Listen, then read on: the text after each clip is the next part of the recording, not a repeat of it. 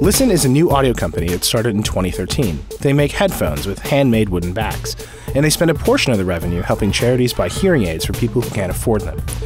That sort of social mission used to be rare, but it's becoming more common in something called social enterprise. And in a world where most startups fail, it creates even more challenges for young companies trying to get off the ground. So, can a company like Lstn actually survive and compete with giants like Beats and Bose when they're spending money on social causes instead of billboards? So I was working in the music industry, and I was here in Los Angeles. At the time, I was really into all of these social enterprise companies like Tom's or Warby Parker that had just started, and I realized that there was nothing music related in social enterprise. Coincidentally, at the same time, I saw a video of a woman hearing for the first time. It was just a really great light bulb moment of oh, this is what I want to do with my life. So basing a brand on social entrepreneurship, it's tricky. It's a tricky prospect. Lstn is an audio company that makes high quality headphones and speakers out of real wood. We actually started the company to fund a charity called Starkey Hearing Foundation. And for every purchase that somebody makes, they're also helping somebody hear for the first time.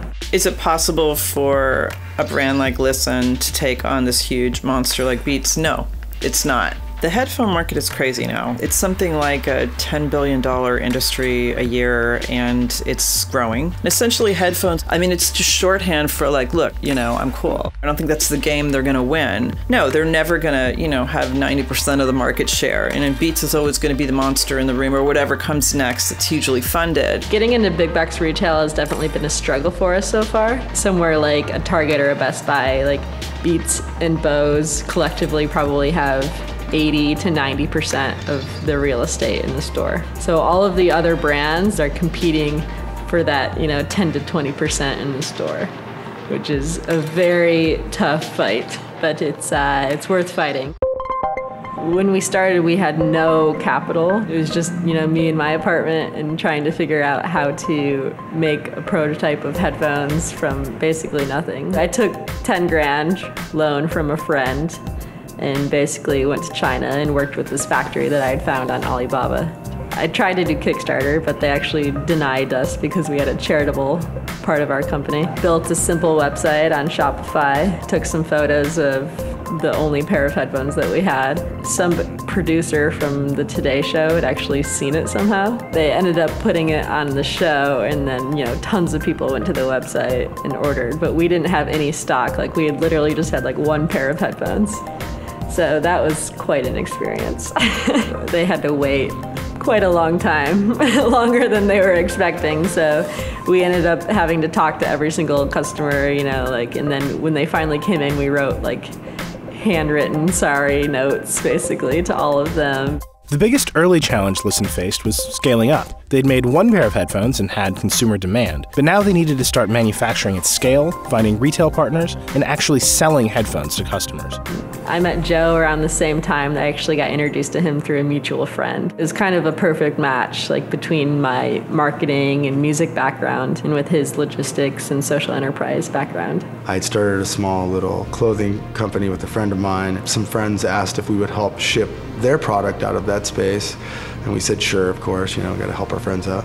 So cut to a few days later, some more friends, hey, I heard you're helping so-and-so do this. And one of the brands that we helped launch was Tom's Shoes. That's a big part of also my understanding of social enterprise. We officially launched in April 2013. Definitely a crazy time starting a company. It's very stressful. I didn't sleep very much. There's a huge learning curve. I didn't really know how to manufacture anything or how to get into retail. I think the biggest hurdle in the journey of Lstn so far is really just competing with these huge, huge companies. Seeing how we can kind of hack the system with press and with our story. If we had started with something like a speaker or a record player, it wouldn't really have worked because our whole business is based on people telling other people about the story. They Instagram it, they put it on Facebook, they tell their friends. I just got an awesome product that also helps somebody else. Our first retailer was actually Whole Foods, which is interesting because we were their first electronics they've ever carried.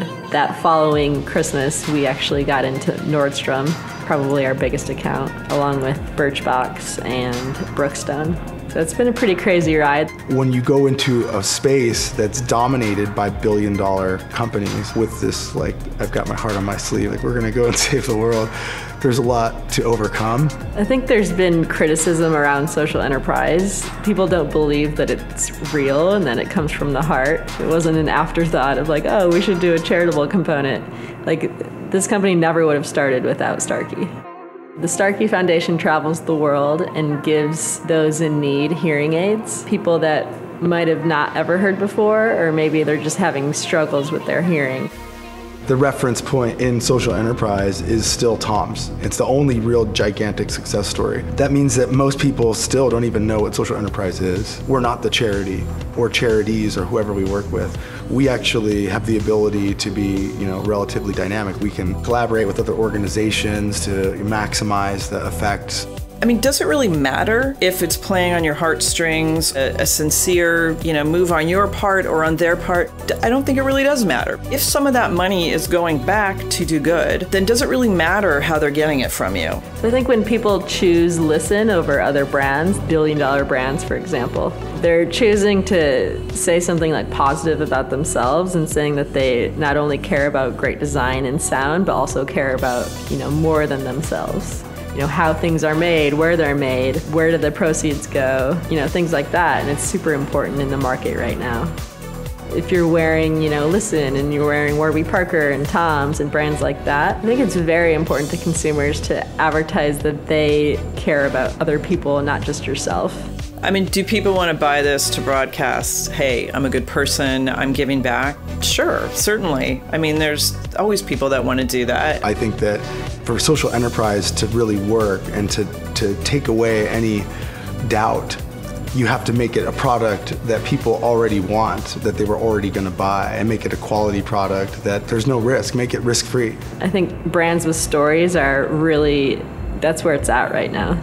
People want to be heading back to a more boutique type of thing. It's a one-of-a-kind thing, which is kind of brilliant. To make it a cool, sleek product, to make it something that says, hey, I'm a good person and I'm a different kind of person. I'm different than the rest of them. That's big. I mean, you've hit the mark. Lstn is making a real impact, and that's why our customers are so behind us. With the headphones off the ground, Lstn is now investing in new product lines and growing the company. It's an expansion that will force Lstn into competition with a whole new set of deep-pocketed rivals. So we just changed our name from Lstn Headphones to Lstn Sound Company, just because we're putting out a ton of new products. The last 6 months, we've been really focused on product development, like speakers and earplugs, and kind of figuring out the next step for Lstn, so we could not only compete with the bigger brands, but also give our customers who love us the opportunity to have more things from us. I think these kind of brands can stake out their own little corner to buy this little special boutique brand. I think there's always a place for that. Is it going to be for the major populace? Is it going to be the big place? No. They're not going to beat Beats at that game. But is there always a place for that, and can they survive? I think they totally can. Yeah.